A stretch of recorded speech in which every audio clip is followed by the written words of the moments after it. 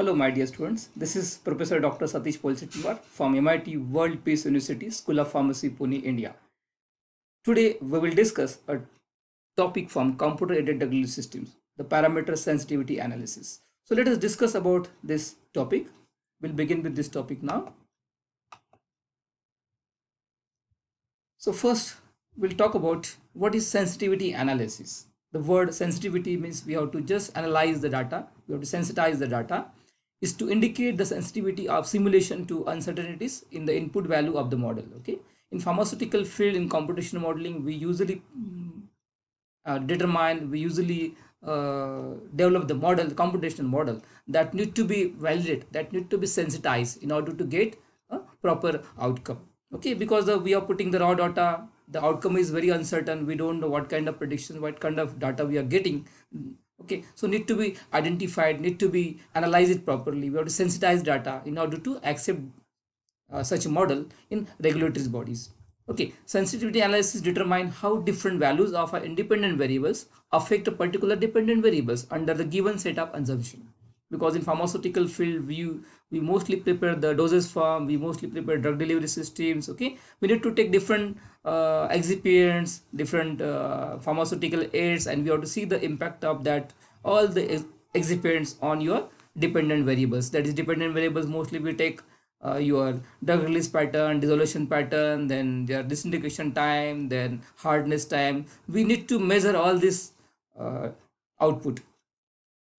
So through this model, we can predict the things properly. In other words, sensitivity analysis study how various sources of uncertainty in mathematical model contribute to a model overall uncertainty. This technique is used within specific boundaries that depend on one or more input variables. So sensitivity analysis is a method of predicting the outcome of a decision if a situation turn out to be different compared to the key predictions. This we can do it with this analysis methods. Sensitivity analysis allow for forecasting and predicting using historical and true data. Okay, you have the database. Okay, from the database we are applying the different tools, then we are getting the results. That data we have to analyze it, we have to sensitize it. Okay, we have to validate it. By studying all the variables and the possible outcome important, a decision can be made about dosage form design, route of administration. Okay, one can decide which particular dosage form I need to be further go ahead, which route of administration I should select for that. So this model will give, this simulation model will give idea about all these inputs. Then what is parameter sensitivity analysis? Simply just we have seen, okay, we can also predict the effect of solubility on pharmacokinetic properties. You all know the solubility parameters. As per the BCS class, we have the 4 class of BCS, BCS1, BCS2, BCS3, BCS4, based on solubility and permeability. Some, that is, class 4 is highly soluble, and class 4 is we call as the ideal class, where the drug is highly soluble and highly permeable. Such class is ideal for the making any decision.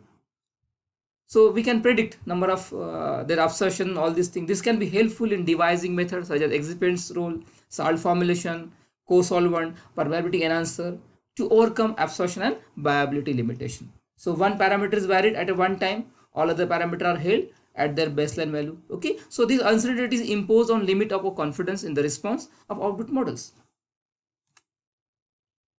Why it is necessary?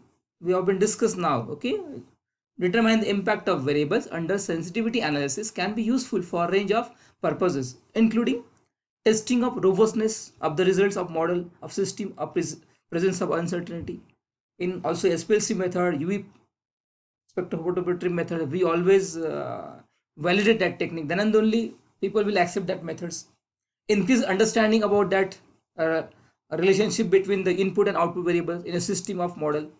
Then uncertainty reductions, we can reduce the uncertainty through the identification of model input that cause significant uncertainty in the output and should therefore be focus of attention in order to increase robustness, perhaps by further research. Searching for errors in the model by encountering unexpected relationship between input and output. We can simplify the model of fixing model input that have no effect on the output, or identifying and removing the reductant parts of the model structures. We know there is some part which is not been needed. We can just remove that model and we can keep it specified things in our model. So enhancing communication from the modeler or decision maker, okay, by making recommendation more credible, understandable, and compelling and persuasive. Finding regions in the space of input factor for which model output is either maximum or minimum to meet some optimal criteria.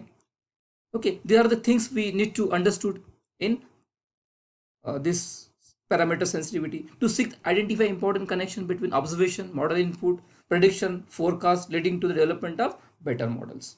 So these are some important necessary things for the parameter sensitivity analysis. This is a simple diagram where we can understood we have the different so many errors, input error, we are putting that error into the data through simulation model. Okay, that can be corrected through certain parameters. When whatever the data you are getting or result you are getting, outcome you are getting, that is always uncertain, so that need to be sensitized properly in order to get a proper things. So what are different types of sensitivity analysis? We can do it at OAT model, that is one at a time. We can modulate one parameter and we can see the effect of others. We can modulate one by one and you can see the effect of others. Okay, so one of the simplest and most common approaches in that is changing one factor at one time to see what effect is produced on the output. So OAT is nothing but the customarily involved, moving one enable input variables, keeping other at their baseline. Okay, these are the things we usually monitor in which can be done by a linear regression method, partial derivative method. We usually take the regression analysis for that. We have the variance, confidence region. We usually take the p-value for that. So many statistical tools are there where we can analyze this data. So different examples, parameters that can be varied.